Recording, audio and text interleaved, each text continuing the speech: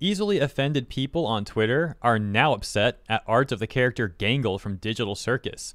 Making this even more comedic is how the art was posted back on October 23rd, yet just now they found out about it and are now screeching about it.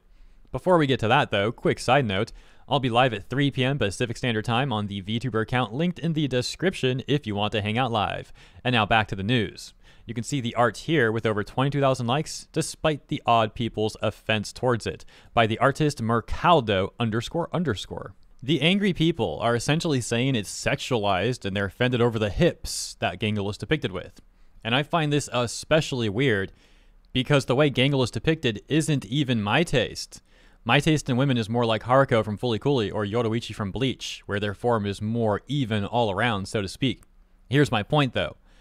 Despite that art not being my taste, I'm not offended by it at all. Like, who cares? It's a literal non-issue to me. So I just don't get why they're all mad. It's so overly emotional and extreme and odd. Now let's take a look at some of those comments. You can see one comment here at the bottom with this person saying, "Y'all cannot draw." Conversely, however, above that, someone saying the amount of moaning and complaining about this art is ridiculous. What is it with people on Twitter harassing artists who are just living their life? More comments here. It's funny you see a bunch of ribbons with the mask summed down sparked an art war about body proportions. This looks great though. I don't get the harm in this. Her body shape could be anything since she is a bunch of ribbons in a digital world. Plus the creator of Digital Circus literally does not care if people get freaky over the drawing. This piece is the least problematic thing for people to get mad over. How do you even manage to sexualize a piece of ribbon? What's with artists turning the least sexually attractive characters, with a few exceptions, into kinky bait? At the top, no, because this is actually impressive. How do you even sexualize a character like this? It's just like a weird passive aggressiveness. That person's also an artist, so you think they would maybe not leave comments like that on other people's art. It probably goes back to this really pathetic thing you occasionally see on Twitter, where one artist will hop on a bandwagon against another artist in an attempt to try and get attention on their profile.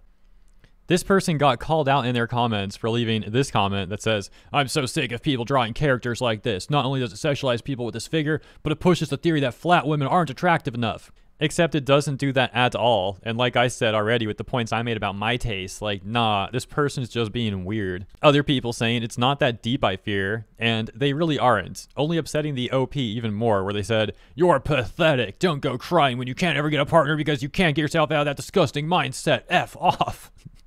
Dude, they're so mad. And that other comment reading, "I don't think it's a big deal. People draw what they want. It isn't their job or problem to draw something that makes yourself feel comfortable or not."